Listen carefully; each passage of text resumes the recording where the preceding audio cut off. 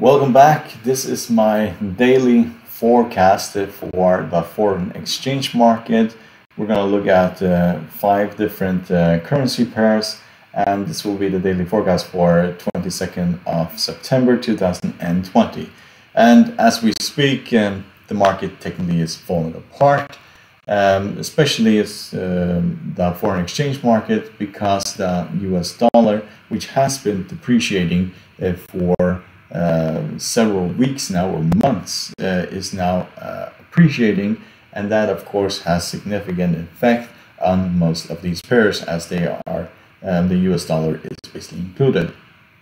So if you want to support this channel, you're welcome to subscribe to our channel, click the like button and the bell button in order to see our newest videos. And now I'm going to start doing daily forecasts for foreign exchange, the indexes, S&P 500, the NASDAQ, and also the commodities market and the precious gold market. Precious metal market, I was supposed to say. So at the moment we are looking at the Aussie US dollar, and the Aussie US dollar has been on a bull run for quite some time now, all the way back to March, when it basically bottomed at 0.55, and we topped at 0.74. We can see now for the day we have broken the 50 moving average. The 20 exponential moving average has been basically a major support for several months now, and the same goes for the 40 exponential moving average. But we have broken through the 50 moving average. If we were to close below the 50 moving average and see a candlestick that is basically underneath here, full candlestick next to tomorrow's session, then that will indicate that will go much lower from here. It all depends on the appreciation of the US dollar. We have to basically see. If we look at the technical indicators, the MACD is basically pointing straight down, indicating negative momentum. The same goes for the RSI. We're not oversold, even not close. We are 41.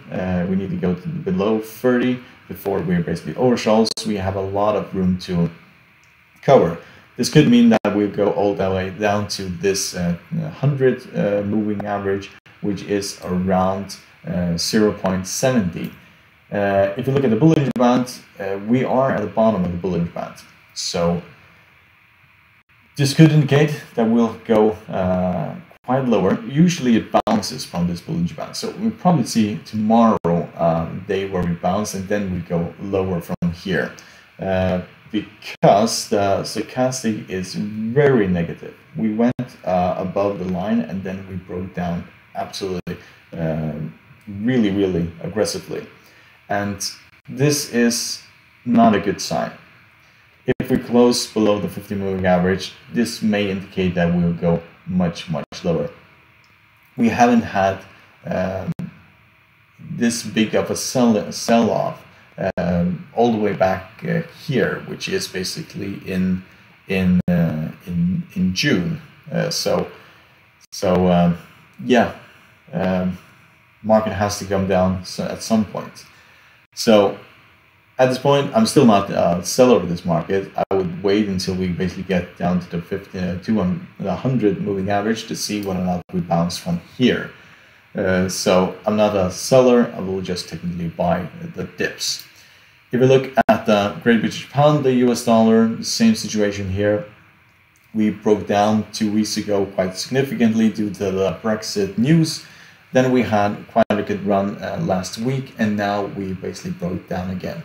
So this is just a horrible market for several reasons. Probably mainly Brexit, because it makes it almost impossible to trade this currency pair. We can have good news one day, bad news one day. It will fluctuate probably several percent up and down. So it's really unpredictable. And then we also have the coronavirus problem in the United Kingdom and the United States. And now we also have the US dollar appreciating, which will basically send this market significantly lower. I would not be surprised if we broke the support area here, and we also did and retested this area, which is around 12.24, and if we broke that level, we will go down to 12.10, and if that breaks, we'll go to these lows here in way back in the middle of March. That is realistic because the United Kingdom's economy is doing really badly, and Brexit will also be a thorn in the side of the United Kingdom's economy for several years to come. So if we look at the euro and the United States dollar, same thing here. It has been on a very nice bullish run, and this was all due to the depreciation of the US dollar. It's not because Europe's economy is doing well or anything, or the central banks or the ECB in Europe hasn't been printing euros. It's basically because of the depreciation of the US dollar. Now that the US dollar is appreciating again, then we basically have this breakdown. We had a very bullish flag here, which basically sent this market much higher. I expected this to be our second bullish flag in order to send this market even higher, but we ran into resistance at this level, which is at 12.01, and now we have broken through the 50 moving average, the 40 exponential moving average, and 20 exponential moving average, and we are testing this area here, which is at 11.71. So if we break through there, we'll go all the way down to this moving average, which is at 100, which is the 100 moving average, which is at 11.56, and after that we have the 150 and the 200 moving average all the way down here. This area here should be significant support. So that in between this area here, so it'll be exciting to see whether or not we manage to break through there. It depends on how the US dollar will appreciate in the coming days, or probably also weeks. If you look at the technical indicators, and the MACD is pointing downwards, the same goes for the RSI. All indicators are pointing that we'll go much lower from here. Also the stochastic and also the Bollinger Band it's basically really bearish momentum in this market at the moment. If you look at the US dollar yen, we did rally. We did break down significantly because we ran into resistance at the 40 exponential moving average last week, but today we did rally and then break down quite significantly. We did also break this support area, so if we were to close below this area here, we may see this market go significantly lower. It may go all the way down to this area here, which is at 101. That probably won't happen in the short run, and the reason why I say that is because the technical indicators are indicating that we are going higher before we are going lower. You could also make the argument that we are trading within this area here, the highs of around 107 and to the lows of around 104.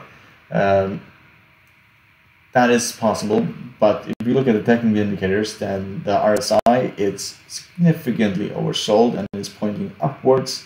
The stochastic also just crossed the signal line and is going to go upwards again. We reached the bottom of the Bollinger Band, crossed it, and we will most likely go higher from here. If we do go higher from here, the 20 exponential moving average will be support, 105, and then we have the 50 moving average at 105.8. So yeah, expect us to go up and retest these moving averages and then continue downwards, most likely. If we were to break through these, then the green line, which is the 100 exponential moving average at 106, will be resistant. If you look at US dollar, Canadian dollar, we were trading in this channel for several months. We broke through a couple of weeks ago, and now we are basically trending upwards. It'll be exciting to see whether or not we get close to the 100 moving average. The technical indicators are indicating that we are going higher. We're not overbought at this point, but they are very, very bullish. So we may go all the way to